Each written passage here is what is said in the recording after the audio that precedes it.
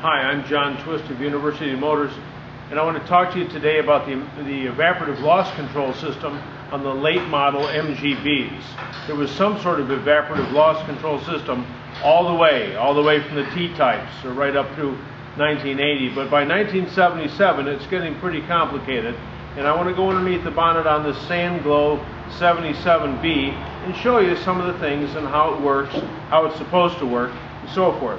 Let's take a look at it here.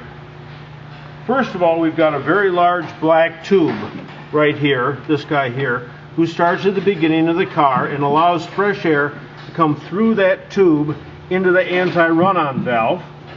We'll hook him back up. From the anti-run-on valve, then it runs into the bottom of the charcoal adsorption canister and through a whole lot of charcoal in there. It's just like fish charcoal. And then it gets drawn out on this tube here into the engine, into the valve cover, and then it's drawn back out of the engine down here and run into the carburetor. So there's always, when the engine's running, there's always a fresh air moving down this tube, through the canister, through the tube, into the engine, out of the engine, and getting drafted into the carburetor. And this is putting a slight suction on the air and so forth, and that's why that air moves through here. Now the charcoal in here does a couple of functions. Well, it grabs all the unburned hydrocarbons. That's the important thing. It grabs the unburned hydrocarbons from one line, which goes back to our gas tank. We'll go back there in a minute and I'll show you that. And it also picks it up off the carburetor here. Now in the case of the gas tank, let's say that you buy some gasoline in August and you buy it at 68 degrees out of the tank at the gas station, and you put it in the car and you go park on a hot asphalt parking lot. Obviously the gasoline in the gas tank is going to expand and it's going to cause some pressure, and that air-fuel mixture which was sitting on top of the gasoline has to go someplace. It used to vent right out in the atmosphere, but the federal government doesn't want it to go in the atmosphere, so now it's trapped in or on really the charcoal in the charcoal canister.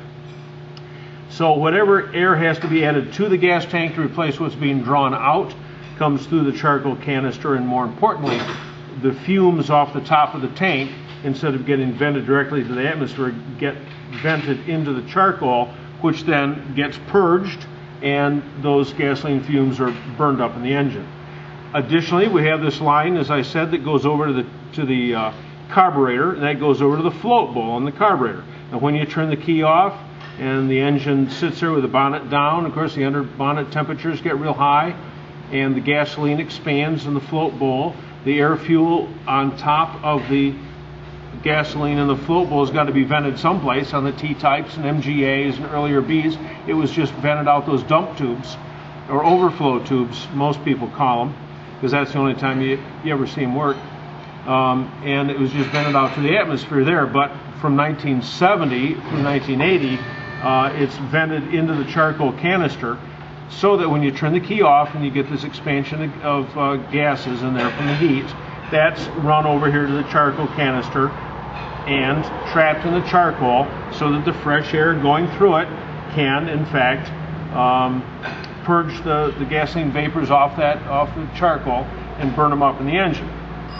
Additionally, in 1972 through 1980, the anti-run-on valve was added, so that when you turn the car off, it doesn't diesel, ba-bump, ba-bump, ba-bump, because every time it bumps, you're spewing out unburned gasoline, hydrocarbons, into the atmosphere. The government doesn't want that.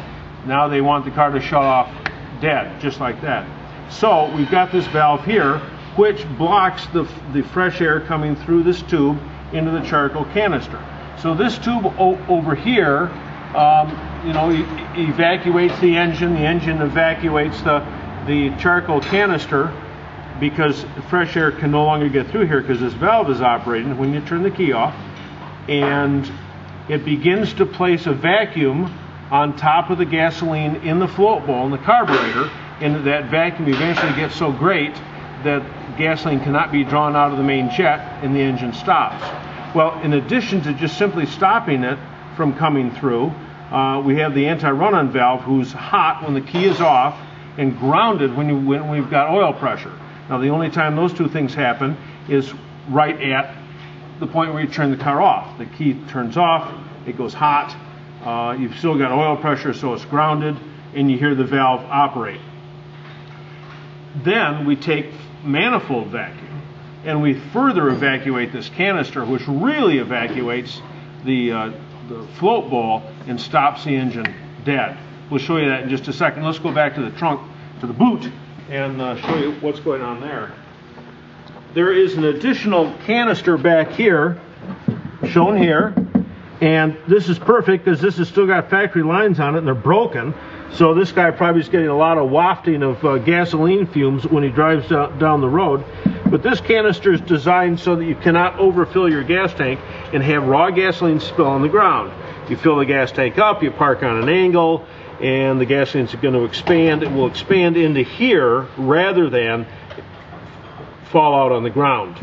So that's what this is, the expansion canister. The fuel pump, of course, is down underneath all this junk in the trunk. Let's go back up front, and I'm going to turn the key on. We'll start the car up. Remember from my former videos how we start the car from underneath the bonnet here with a white with brown wire. If we put our finger on top on the line, that's perfect. So what's happened here, by me putting my finger on that line, I've stopped the flow of air through here. It's evacuated the canister and put a vacuum on top of the float bowl, the gasoline on top of the float bowl, and caused it to die. Now, it should also work. It should also work when we energize this valve, but it doesn't.